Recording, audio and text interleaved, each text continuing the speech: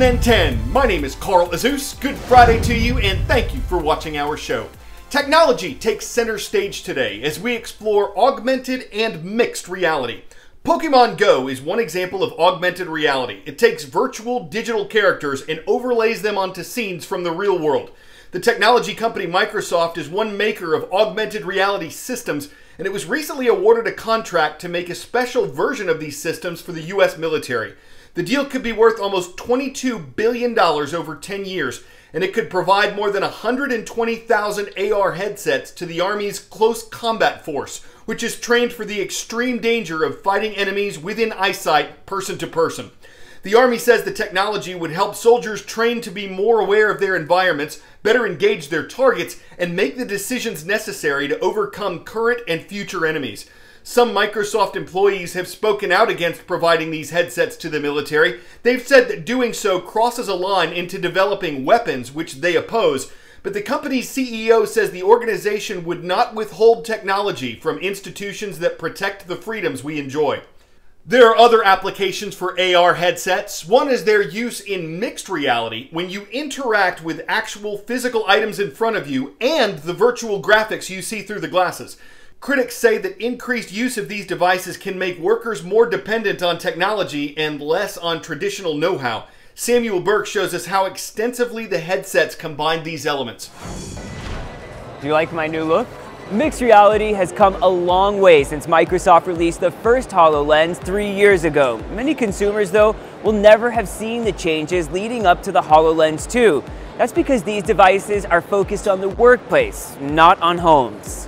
Its target is what HoloLens creator Alex Kipman calls first-line workers, those jobs in industries like healthcare and the military that require manual work but would benefit from visual aids. Take construction, for example. I'm going to be operating and fixing this thing. All right. Right in front of me is this huge blower. It pushes air through a wastewater system.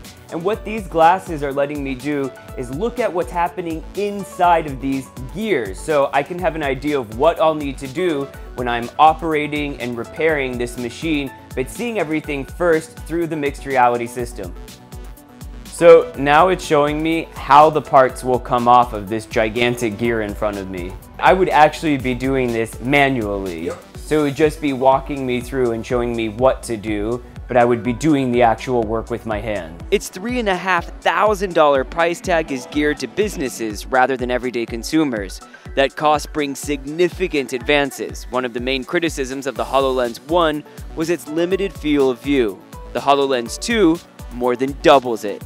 It also has eye tracking sensors, increased resolution from the equivalent of 720 per eye to a massive 2K, and improved balance and weight.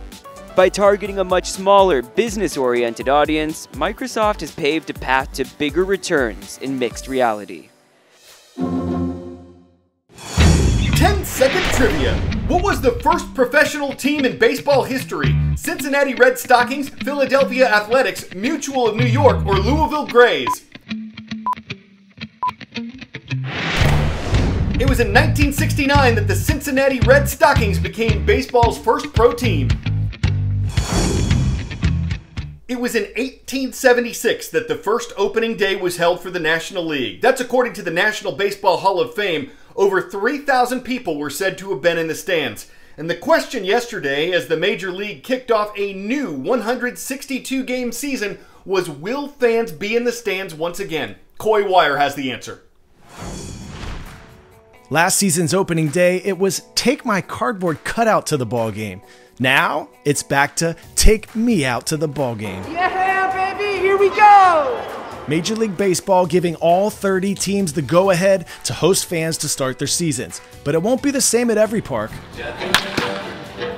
New York's mayor is opening the doors to 20% capacity at Yankees and Mets home games, as is Chicago's mayor at the Cubs and White Sox parks. The LA Dodgers will also be at 20% capacity when they open defense of their World Series title. Regardless if there's 10 fans or 2,500 or 10, whatever it is, it's going to be a special day for all of us. We probably, as players, didn't realize, necessarily how much we appreciate having fans in stands until, last year when there weren't any. Having any fans in stands makes it a more fun environment. And with Texas governor opening up his state, the Texas Rangers are wide open, up to 100% capacity for their home opener with masks. But starting on Game 2, that number will be reduced with social distancing. All good? Great. How you watch the game is going to be a lot different than you're used to. You'll have to be in masks and practice social distancing. You'll even be encouraged to buy those peanuts and Cracker Jacks on your phone. We're very excited to have our fans back in the stadium, and we appreciate their patience and understanding throughout this entire process. But it should be a seamless, recognizable experience as they've had in the past. While vaccines won't be required for fans to enter ballparks, some parks have jumped into being part of the mass vaccination effort.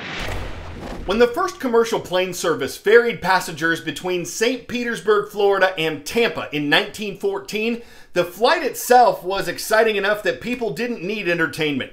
Even after movies, headrest screens, and tablets change what we do when we fly, seating arrangements generally have stayed the same. But CNN contributor Chris James explores the new visions for aircraft interiors, though they may not actually take off anytime soon.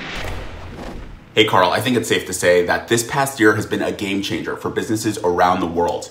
In the face of COVID-19, the aviation industry especially has been forced to adapt in ways they never before thought possible. So in the spirit of reimagining air travel, today I'm going to give you a glimpse of what the future airplane might look like. The winners of the latest Crystal Cabin Awards were recently announced, recognizing the best of the best designers pushing forward the most innovative and exciting ideas in airplane interiors. On the original award shortlist, this intriguing idea called the Flex Lounge concept, which allows airplane passengers to face one another on a plane. Among this year's winners is the electric jet Alice, which won in the Cabin Concepts category. It's billed as the first purely electric commuter jet, and it was chosen for its innovative cabin interior, which can transport up to 9 passengers over a distance of more than 600 miles. Because of the way seating has been designed, all of the guests will face towards the jet's large windows. Pretty cool. This design is called the Coffee House Cabin, and it was developed by students and faculty from the University of Cincinnati.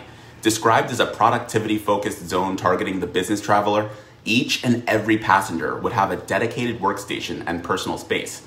It also features these space-efficient tables located in the center of the aircraft. Wow. Now, I know what you're thinking. What about takeoff and landing? During those times, the seats will rotate towards the front of the plane and table wings will securely fold down. It's always super exciting to think about the ways in which travel will evolve well into the future.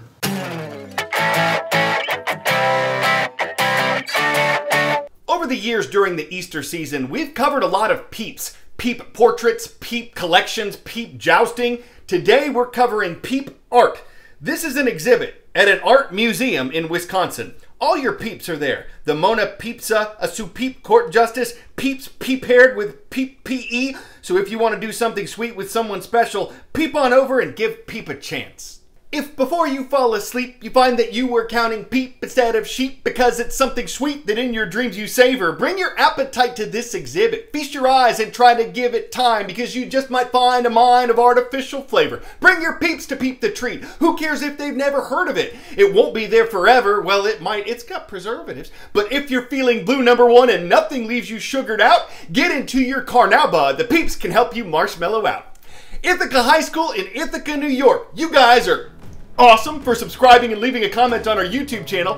I'm Carl Azus for CNN.